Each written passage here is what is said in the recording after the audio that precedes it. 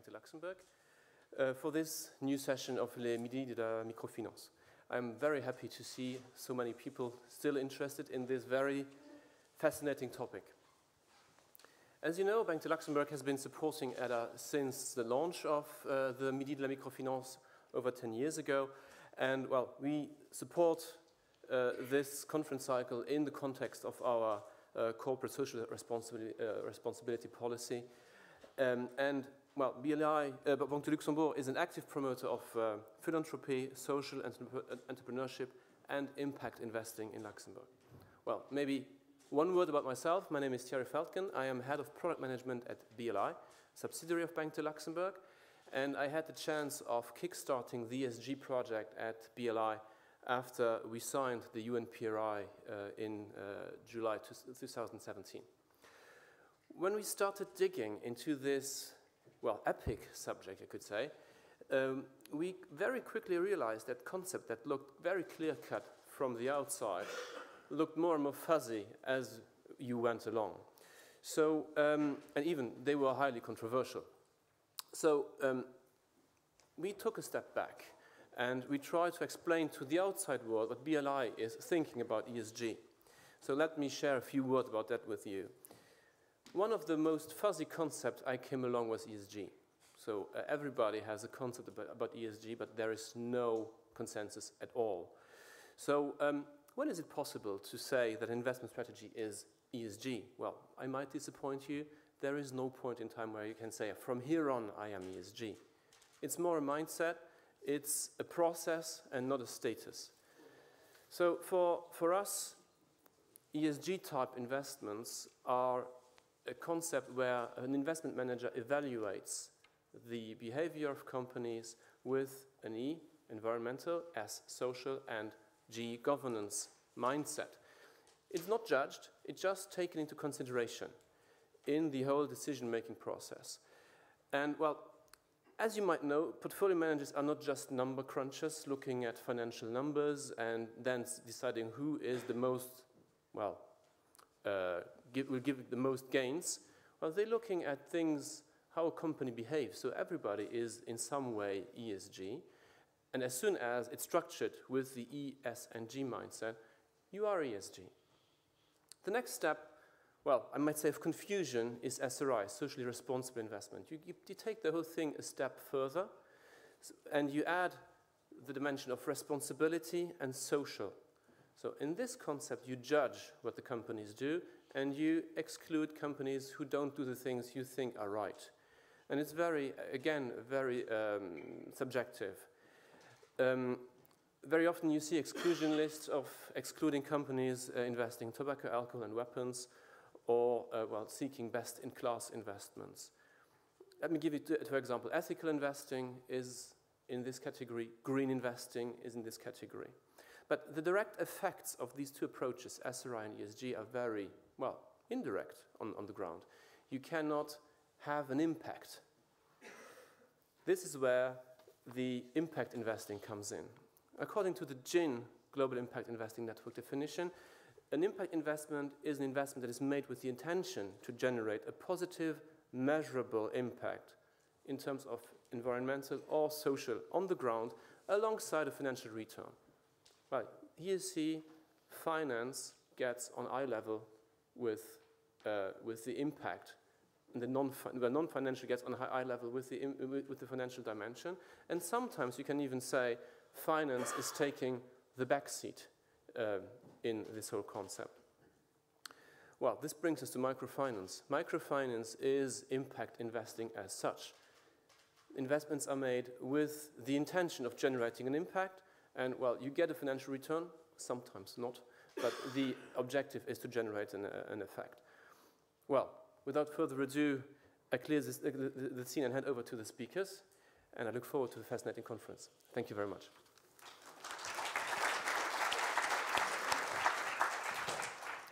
Thank you for that welcome and for the introduction. My name is Micah Reinsch, and I'm a consultant to ADA, and I'm very honored to be here today with my colleagues. We're going to be having a conversation about three very timely topics in inclusive finance. And I have here on the stage Madji Sock, who is from Women's Investment Club in Senegal and also a partner at Dalberg. I also am joined by Arnaud de Lavalette, Senior Project Manager at ADA and head of ADA's digital finance initiative, and also Gerhard Coetzee, who's leading the customer value team at CGAP. And one of the things that brings the four of us together this week is launching the planning for the Semaine Africaine de la Microfinance, the SAM, the African Week of Microfinance, which this will be ADA's fourth SAM that will be held in Ouagadougou this year, and also coincides with the 25th anniversary of ADA. And so we've been talking a lot about these three topics, digitalization, small and medium enterprises, and entrepreneurship, particularly for women and youth, and value for the customer. And we've been talking about those in the larger sense for the sector, but also with an eye on Africa specifically. And as we look towards achieving the Social Development Goals, the SDGs, by 2030, it's clear that in Africa, we've made great strides in the inclusive finance sector with the rise of mobile money. Africa's leading the way in that. Innovations in rural finance and cross-sectoral partnerships that are really making a difference and paving the way towards more and more inclusive finance. But at the same time, there are so many challenges that remain. The rapidly growing population and efforts to keep pace with that. Climate change, of course, with shortages and unrest and migration that results. And stagnant or even rising youth unemployment across the continent, and this persistent exclusion of women. And so, in short, there's still a lot to be done. And I think as part of this Midi, when you all signed up, we asked everyone to say, of these three topics, which is really the most important going forward in the coming years for inclusive finance. And the winner was digitalization. So I think with that, I'd like to start with that theme, and I'm going to ask Arnaud to tell us a little bit about this fintech excitement. The financial technology is really gaining steam across the inclusive finance sector. We're seeing its potential to reduce transaction costs and to achieve scale more efficiently. But in your role leading ADA's digital finance initiative, tell us what you're seeing with regard to digital technology and digital banking. Okay, thank you, Mika, for this introduction. The idea is, of course, not during the time we have to cover or to mention the very large scope of services that are under the title digitalization, but to put it simply, I would say digitalization as regards to microfinance and inclusion is addressing essentially two topics. Number one, it's how do you improve existing services? And number two is how do you extend the range of services? The first one, how do you improve existing services, are really the challenges today. New services are maybe the challenges of tomorrow. But trying to articulate the link between inclusion and digitalization, I checked what was the definition of inclusion. And these are the criteria that are mentioned. Number one, it's universal access. Here we are talking about two different challenges. We are talking about reaching people in remote areas, essentially rural areas. And we are talking about reaching the very poor. Because serving people with services and credits in particular at 50 euros request you are facing challenges that are significantly more important than providing credits at 500 or 5,000 euros. And that's where technology can help. In terms of reaching more people in rural and remote areas, it's essentially what can you do with the mobile technology. When you talk about reaching poor people or very poor people, you are raising the question of the cost, which is how do you reduce your operational costs so that you can do it in a sustainable way. So the second criteria was the right range of services. That's what the second issue or topic I was mentioning. Today we have, and Gerhard will probably mention it, we have a boom of the e-money services, but financial inclusion should not be limited to this. It should also include remittance, insurance, payments, etc., and access. So, and that's rather the word for the challenges for tomorrow. The next criteria is different providers. The question is how do we increase the outreach of the existing MFIs? Because we can see on the field that there are many situations where you have a sort of monopoly of local providers or national providers, and the risk would be to have these local small providers disappearing disappearing, so that that would hamper inclusion. I mentioned the cost question. I already mentioned it. I will not revert to it, but it's really about how can technology help you do things, the same things, but more efficiently. And the last one is maybe one of the most important is the convenience. It's nice to develop new services, it's nice to enroll new people, but what if at the end of the day they don't use the services? So the technology is there to improve the client experience.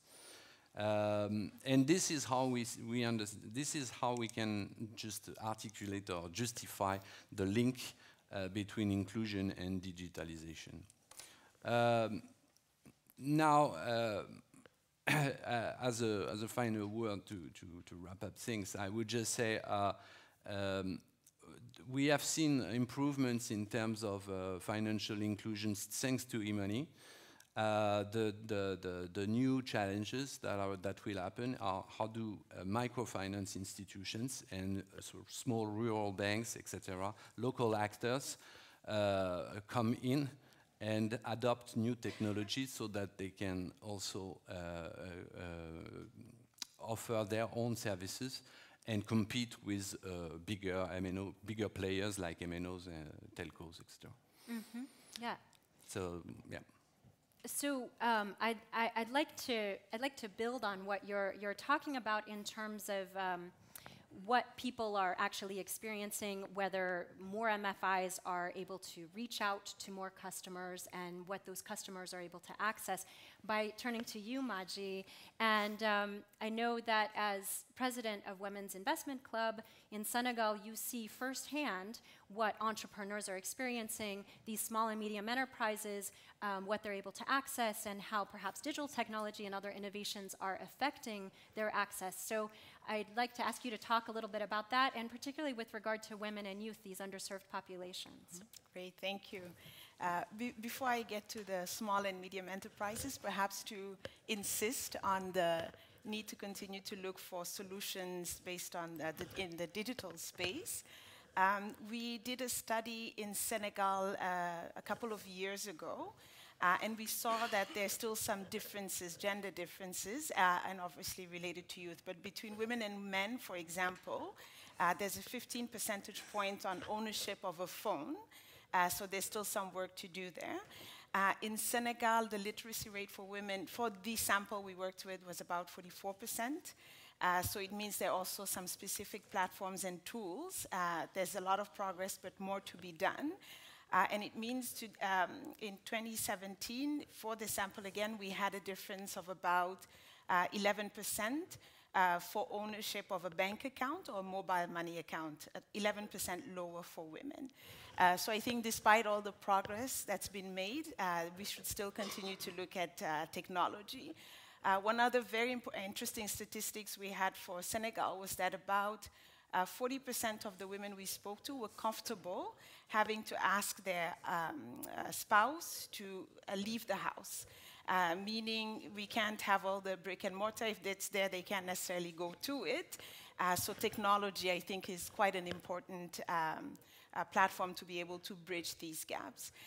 But on the small and medium enterprise space, we've seen microfinance do an incredible job around bringing women and youth into the financial inclusion space and access to finance.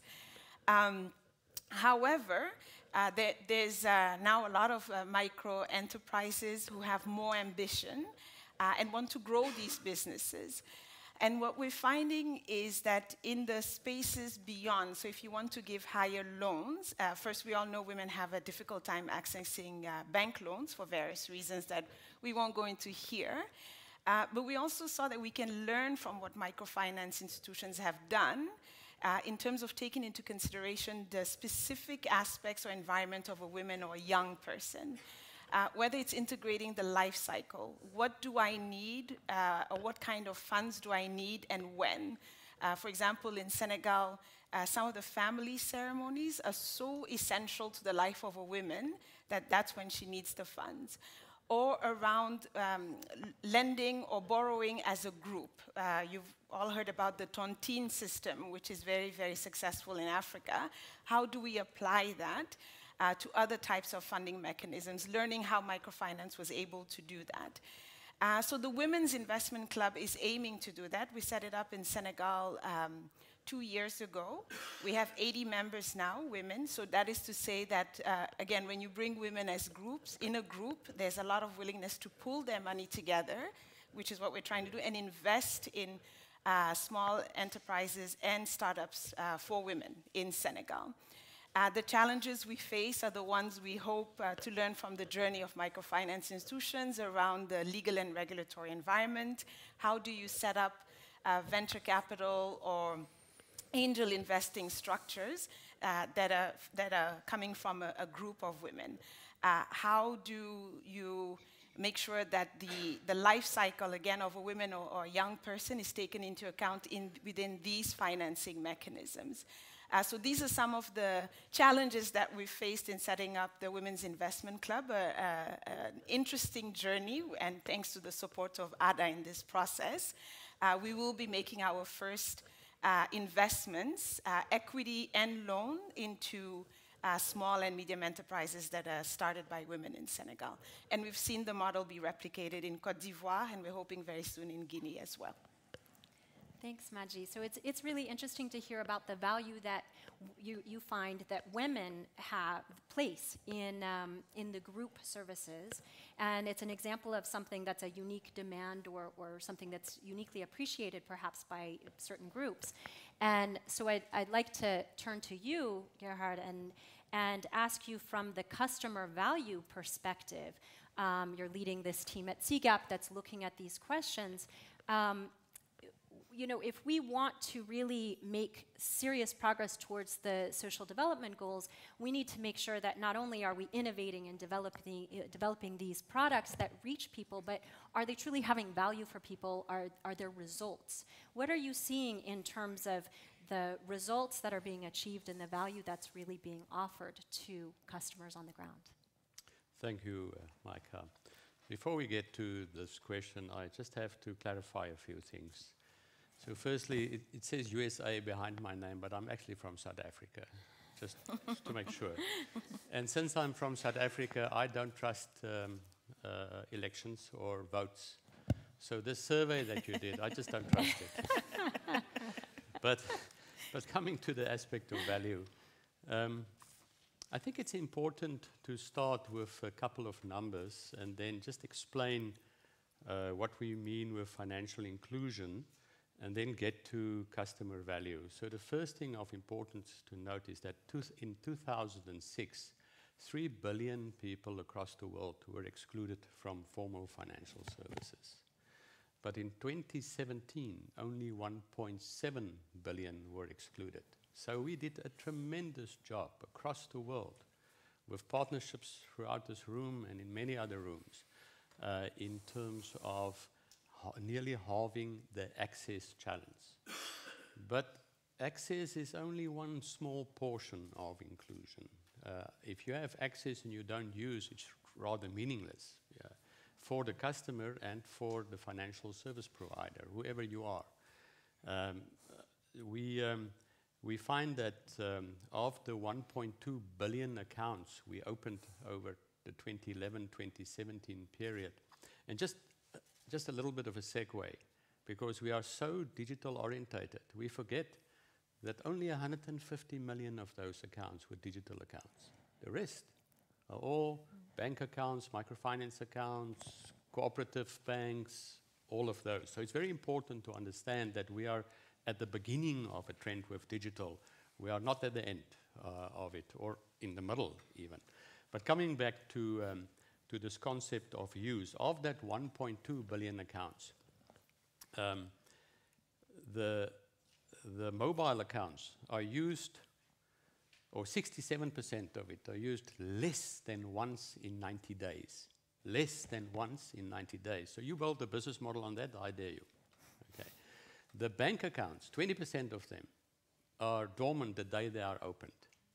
And the majority of them are used as what we call mailbox accounts. The money comes in and it goes out as cash once a month, right? Or once in a period. So without use, you can't make this business case for financial inclusion work. So why are people not using it? Because they don't see value in it. What kind of value do they want to see in it? Well, firstly, they want functional value. They want to understand it. If Micah gave me a remittance service, Gerhard sent money to your grandmother, that I will easily be able to do it. The money will arrive at my grandmother and she will be able to get the money without any problems. Functionally, it must work. What you promise must happen. But there's another very important driver of value, and that is experiential value. If my experience is negative, I'm not going to use it again. If I feel disempowered by it, I'm not going to use it again. If I feel empowered by it, if I feel I'm building up skills, I am understanding something new, I'm actually learning, and I can use it again, then I will use it. And this is the big problem, because the big problem is that we tend to forget the real needs of customers, and we don't design it to actually fit their purpose. So that's customer value. And if customer value doesn't translate to use, then there's no value for the firm. But I also want to say something a little bit in closure about the things that can destroy value. Because we are focusing positively on things that can construct and build value. But let's think about things that can destroy value, especially in digital. I can be excluded because I'm illiterate and innumerate. I can be excluded because I'm a rural woman that don't have access to a device, to a mobile phone device. Or that the norms of society or the way the men treat me in the family doesn't give me access to that device. So we are very excited about the power of digital. But as a customer value person, I have to also do a word of warning around what we call the digital divide. Let's not build this digital so powerful that it actually pushes some people towards more exclusion. And I'll try and answer a question and end on a more positive note. Thanks, Gerhard. Well, let's take this a little bit further in thinking about the roles that various partners and players can play in making sure that this fintech movement serves the customer. What would you say? You spoke earlier, Arnaud, about MFI readiness. You touched on the need for MFIs to be ready for this movement, to prepare themselves. What are the various roles that fintech companies and MFIs can play to make sure that we are delivering customer value and fulfilling the promise of these initiatives? And that's really directed to all three of you. Well, it's really about putting yourself in the boots of your own clients, and many MFIs do it, and they do it on a daily basis, but they do not necessarily connect the dots with what it means or what it implies in terms of digitalization. Meaning, okay, if you use new technologies, what is it for? Not generally, but concretely for your customers. And what does that mean also in terms of adaptation of your own processes, your own organization as a business structure, so that you are not only having the tools, but you also have the staff being able to use them efficiently, and so that you really deliver added value. And this is something on which the ADA Digital Finance Initiative is really focusing on. It's okay. What do you intend to offer to your clients? What will be their customer journey? What will be the customer journey? And I would add to that, making sure all the right players are around the table. The regulator, so making sure that everybody's playing fair and that fintechs do have actually access to be able to develop the products and services, and really ensuring that the private sector is also around the table. In West Africa, we have a central bank that has a lot of say in some of these aspects, making sure there's interoperability between the different partnerships. So I think it's really looking at the full ecosystem and making sure everybody's around the table and doing their part to make the changes. But you've used an interesting word there in partnerships.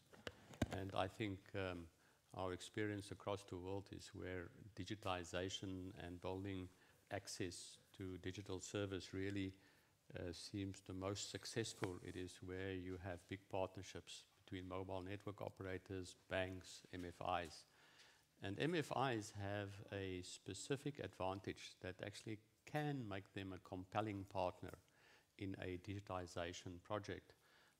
And that is because they are so in touch with their clients. They are so near to their clients. And I'm not generalizing, say all MFIs understand their clients. But in general, we find that especially those that are also thinking about the social mission really try to understand their clients and design accordingly and deliver accordingly. And that is a great advantage in a partnership with the external, quote unquote, mobile network operator or big bank from the city, etc. So there's a great call that we should leverage that. Much more. There is also something that is changed in terms of partnership. That's the geography of potential or possible partnerships. Digitalization allows you to work with a technical partner who is 10,000 kilometers away from where you are operating. And this is something totally new. Formerly, providers were local providers, having local technologies, being less challenged in terms of competition, etc. Digitalization is also redistributing the roles and the challenges. Yeah. Well, I'd like to go a little bit deeper in terms of the gender gap, which you've all touched on. And we were talking earlier about this statistic that in certain countries, including in Senegal, there's a mobile money, a growth of mobile money accounts, but not a gender gap in terms of mobile money, whereas we see that with traditional microfinance. And so, I wonder, does that bode well for fintech? Does that bode well for mobile money? Are we going to see a tipping point that way, or what's going on with that gender gap? And If not, what are some strategies for addressing this gender gap so that we make sure that people aren't left behind as a result of progress and innovation? Oh, we're going to take over. There's no, at least in Senegal, we're going to take over. No doubt about that. So great to see these numbers showing that women are getting more involved. For us, there's something about engaging women in the full spectrum of financial services, both as a beneficiary, but also as an investor, looking at the broad range of opportunities that exist in capital markets, learning from other countries' examples. So I think it's taking a very holistic view on how women and young people engage in access to finance or the financial inclusion space. That's one first step, but also realizing the entire life cycle of an enterprise and how do we engage throughout. So, you know, women and young people do see that financial services is a very long-term relationship that one has.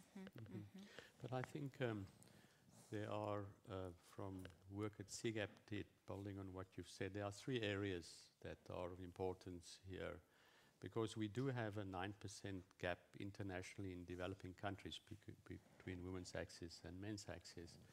And one of the most powerful drivers is something I mentioned earlier, is sort of social norms or cultural norms that sort of dictate access.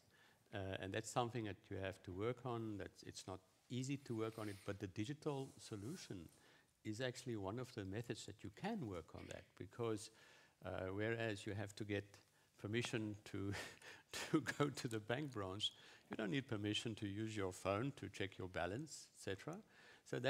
So by using technology, you can actually break some of those norms over time, the way you design stuff. It's also extremely important to think about women in technology, because if you don't have access to a mobile phone, you don't get the skills and build the sort of understanding of how to use it. And where we can provide more access by breaking down some of these norms, we will see what's happening in Senegal. We will see those kind of things.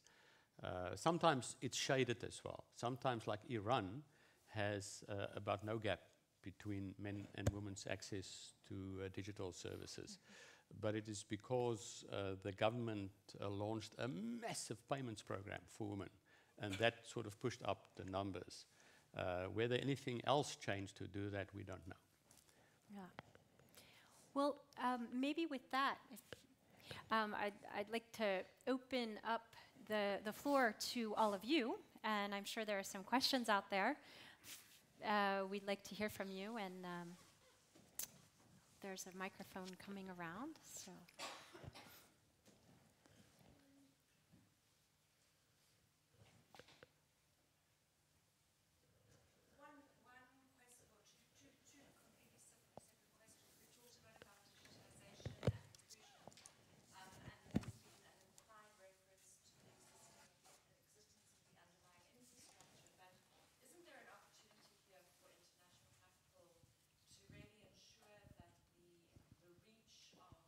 Mobile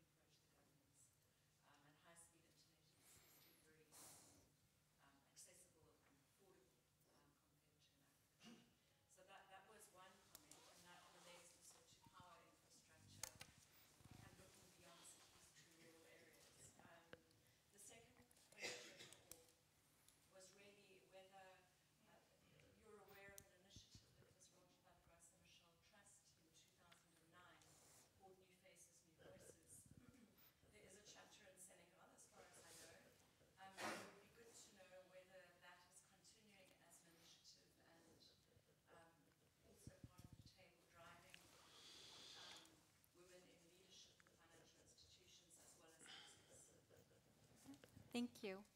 So the first question is about the underlying infrastructure and the investment opportunity there to increase the affordability of data as well as the reach of coverage. And the second one is about new faces, new voices. That I saw you nodding, Madji. Yes. So I'll let you all. Well, react. regarding the question of investments in infrastructures, I would say that the situation is very different from a country to another,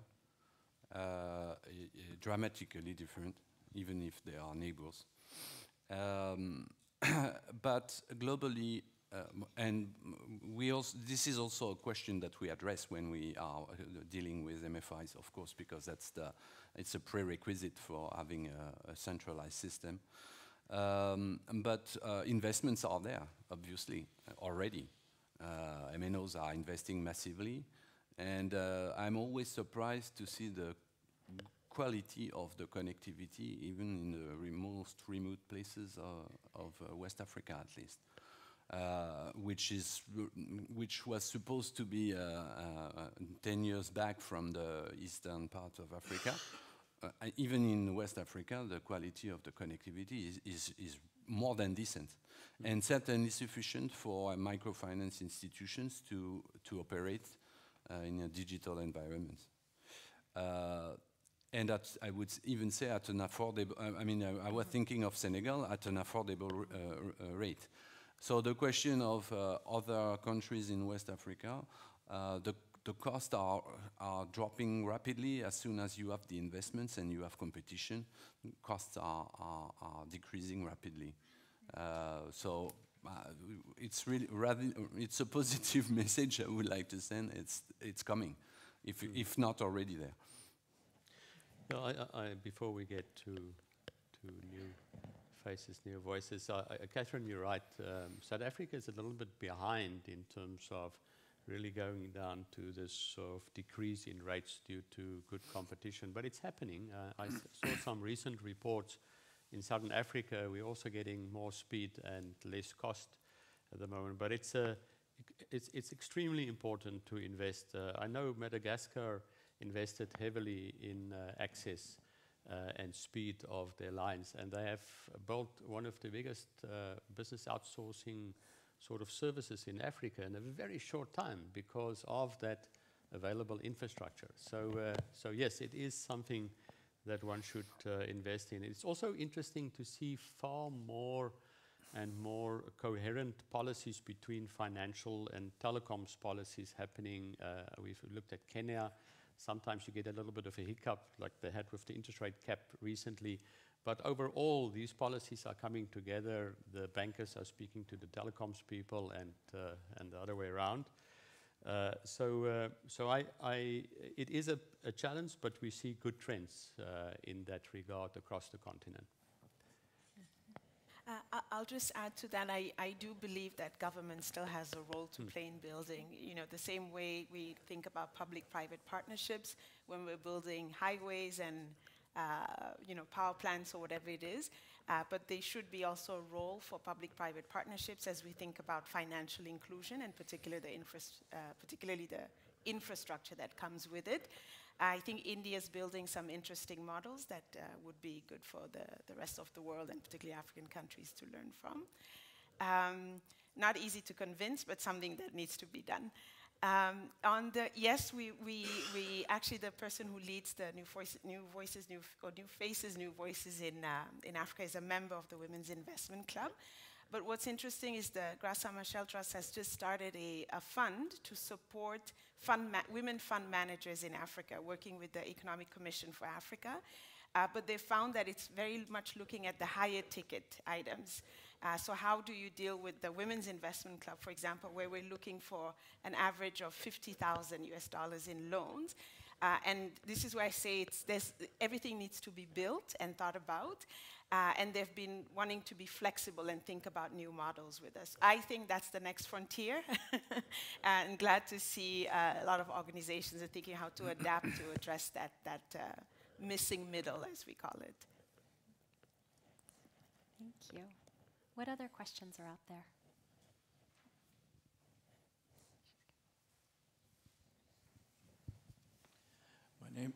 My name is Peter Eiben from the EMDA Development Organization. I didn't hear much involvement on NGOs and local NGOs and local cooperatives. Could I get some comment on that, please? Yeah, we've been talking quite a bit about the importance of partnerships and also cooperatives and doing one-to-many, having one-to-many opportunities in order to increase outreach. Would any of you like to comment on that? I can just quickly sort of run through some numbers that may help. And I define cooperatives quite broadly in terms of member-based institutions. So Africa is probably the continent with the highest number of people participating in savings groups internationally. I think it's now up to 14 million people in these groups, down from Niger right to Southern Africa, Senegal, all over. We see an interesting phenomena where these groups get far more digitized, using sort of the services of fintechs to decrease their internal cost as well. So just to link the digital and the groups. We see large savings and credit cooperatives working in the agricultural industry in Kenya, in Uganda, places like that. They also sort of go the digital way. In Ivory Coast with cocoa growers, cooperatives, using the power of that sort of collective action to link people to market. So there is a great movement across the continent in terms of that. But you know what the reality is that even though it is such a powerful movement, we still need a lot of work in building capacity in those institutions to actually access these services, to leverage the power of technology. And sometimes it go wrong as well. We've seen one or two situations where these groups collapsed because of the promise of technology and misuse of funds in the confusion of technology. But I think it's an important ingredient of the African landscape. The institutional typologies is definitely cooperatives, member-based institutions, group approaches, and going right down to the formal. You mentioned it, tontines, earlier today. Sort of, we see that phenomena across the continent. If I may just add one point. Yes, the NGOs are critical, but also the opportunity is, I guess, so tangible that we're moving into some of these services are becoming very commercial, and governments are seeing that. So from some models that were authorized in terms of financial products and services, for example, investment clubs, we're seeing also a tendency to say these have to be a commercial entity that is paying certain taxes. So I think there has to be more advocacy to ensure that some of these institutions can remain NGOs before they're pushed too fast into the commercial space. The opportunity is real. People are seeing these things create a lot of value. So I think also it's a bit of work we need to do. More questions?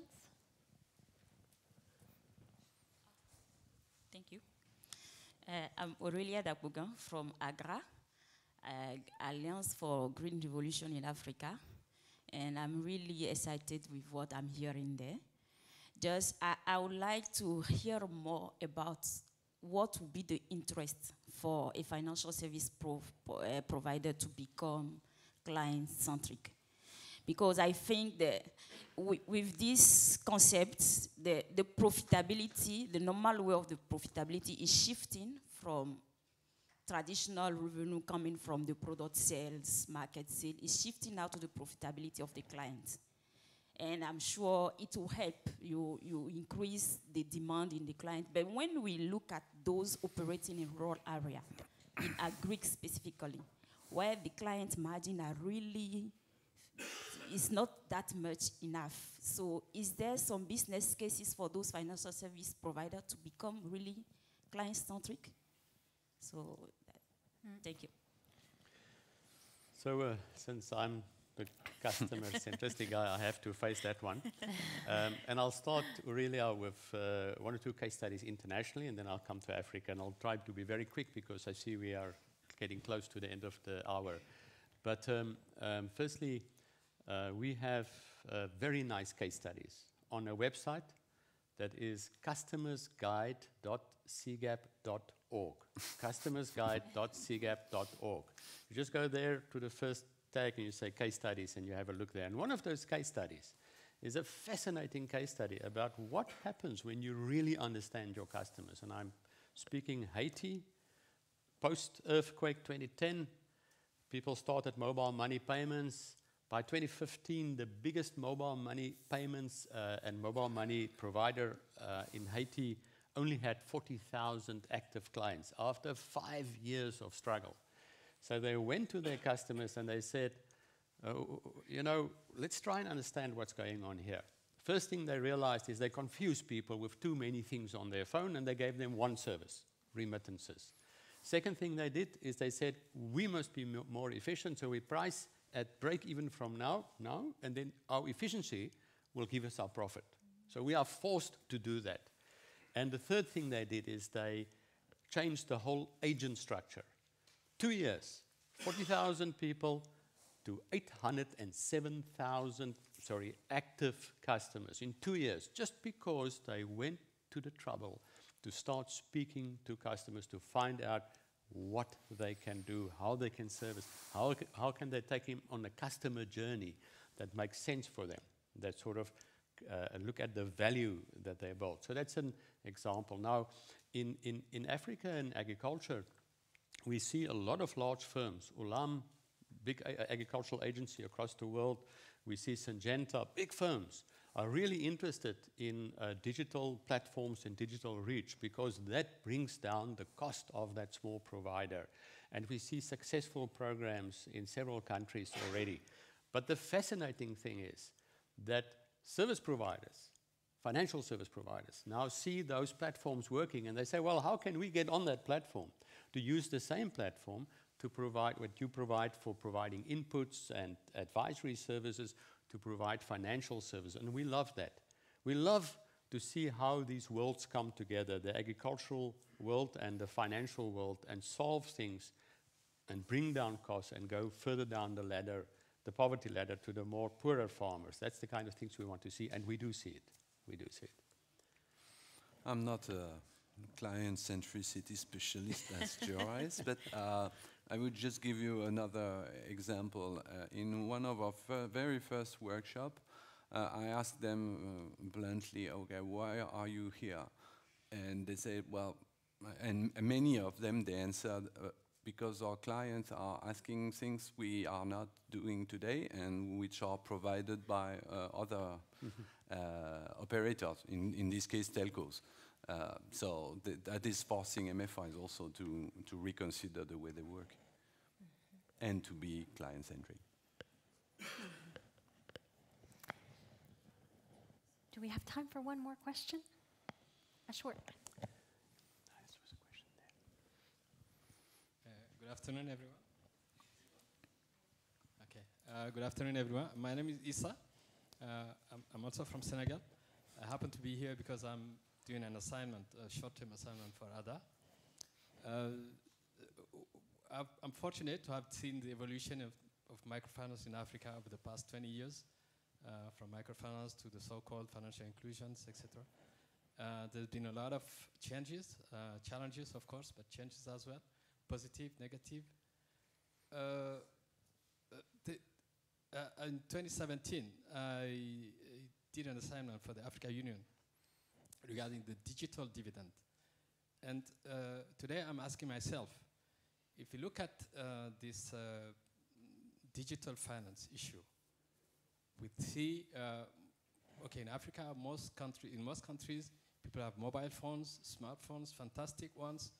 They can do transactions with these phones. There are platforms. We still have issues with the interoperability in many countries. We still have issues with the access of broadband, etc. But beyond this sending money, receiving money transactions.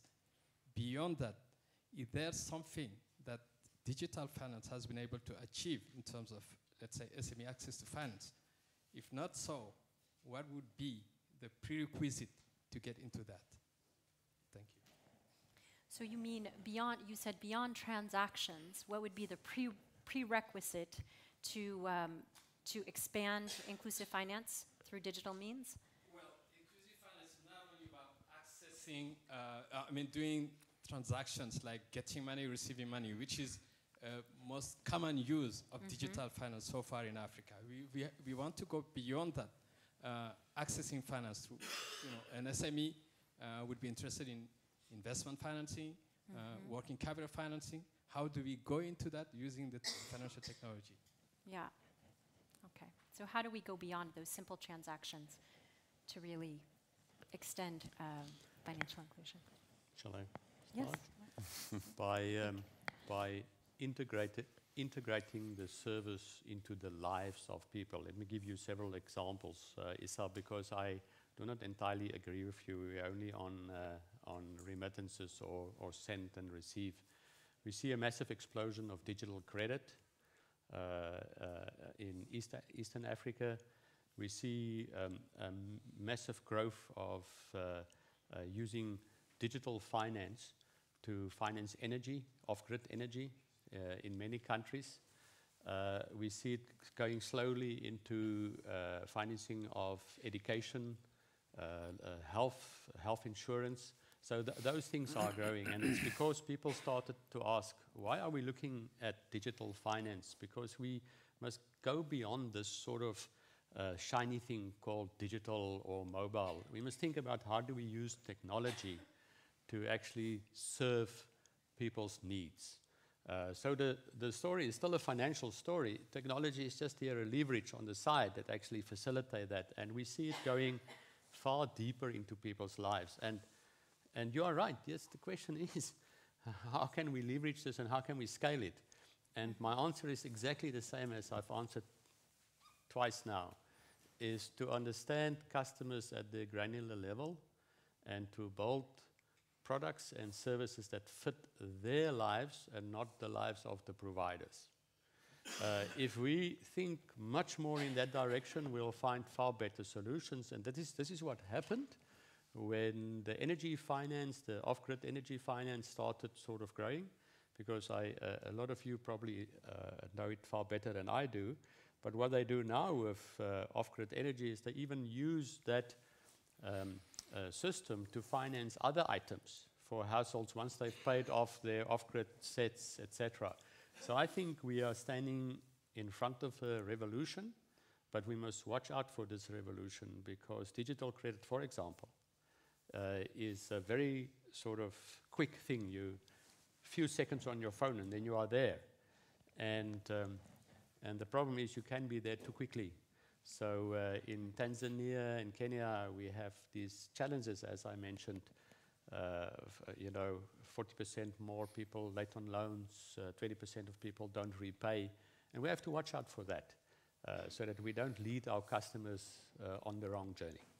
And we were talking yesterday a little bit about non-financial services that are also being delivered, and some innovations using digital technology to enhance agricultural efforts and others, health and other connections with sectors where it can enhance financial inclusion, because it enables people to improve their revenues and their health. And I'll just add, I see it as just a huge opportunity space. And it's been very exciting in many countries to see how incubators, accelerators, all sorts of competitions to think about what are the expanded uses that we can put out there, has created, particularly for the youth, I think has created a lot of energy and an amazing dynamic space. So to me, it's a huge opportunity space. Yeah. If I may give a small tech flavor to answer your question, I would say one prerequisite for the diversification of digital services are the core banking system of the providers. As long as you don't have a system that can dialogue with third-party providers to provide electricity, to purchase electricity, or to whatever, acquire inputs or whatever, you will not be able to diversify your services, and this is today the main challenge of microfinance institutions worldwide. Mm-hmm. Thank you for all of the questions. And now we have for a conclusion, we have Sachin Vankalas from Lux Flag, who's going to wrap up this conversation. Welcome, Sachin.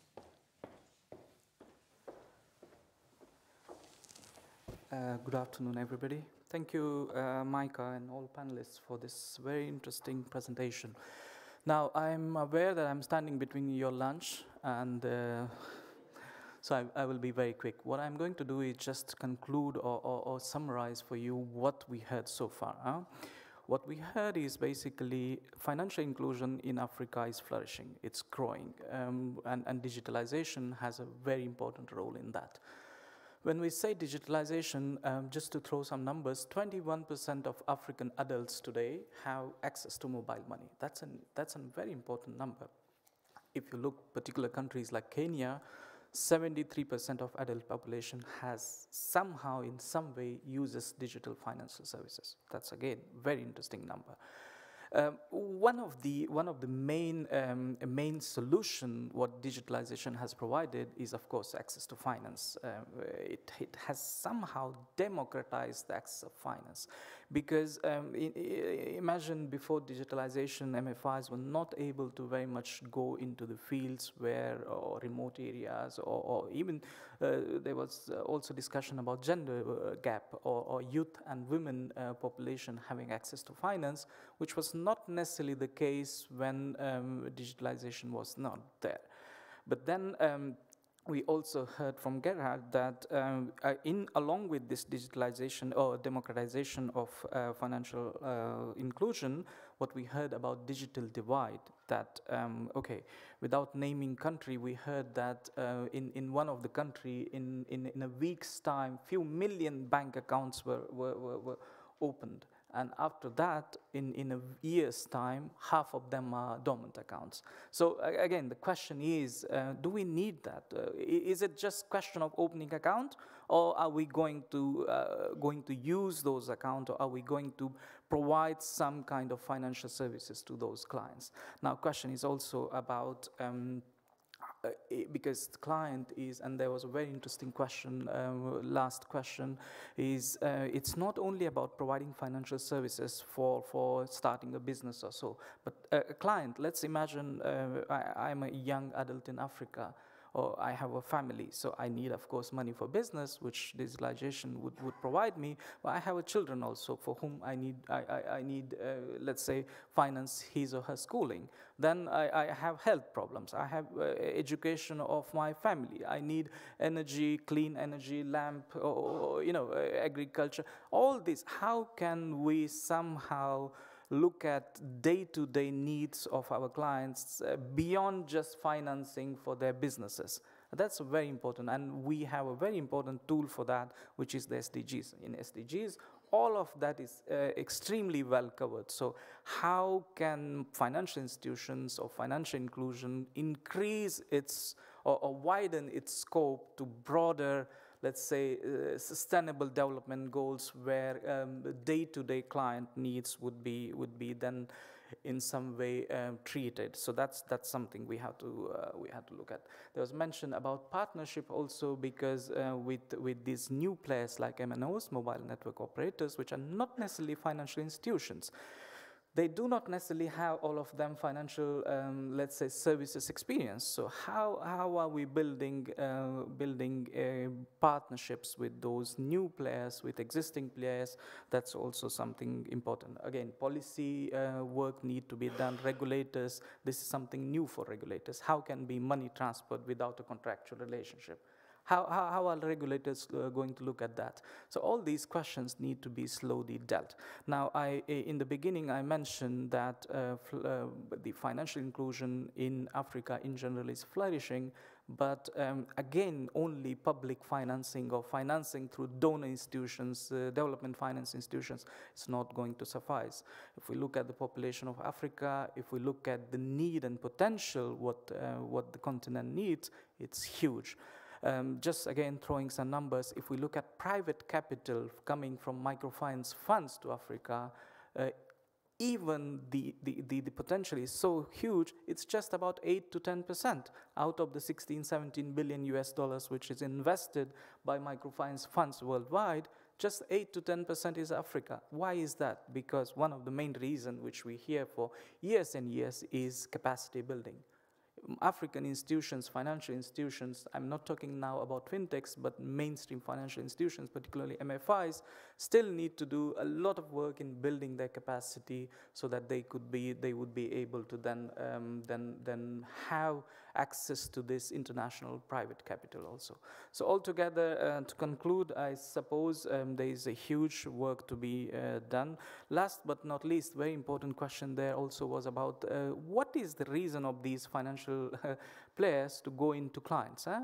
We learned that digitalization is helping or improving the operational efficiency so that we could reach to more and more clients, meaning reducing the cost for these financial providers to go and offer loans or credits. But I haven't heard that because my MFI or I'm a fintech provider, and because I reduce the cost, I decrease the interest rates to my clients. I haven't heard that. So how can we do that? How can we transpose the benefits financial institutions are having because of digitalizations to the clients, value to the clients? And that's the work which we, of course, as investors, which of course the Luxembourg community, but also the financial service providers which are based in Africa, the DFIs, the regulators, all of us have a lot to do on that. But on a positive note, digitalization is very much helpful, and it will further, let's say, extend or the flourishment of financial inclusion sector in Africa, but in other continents also. Thank you very much.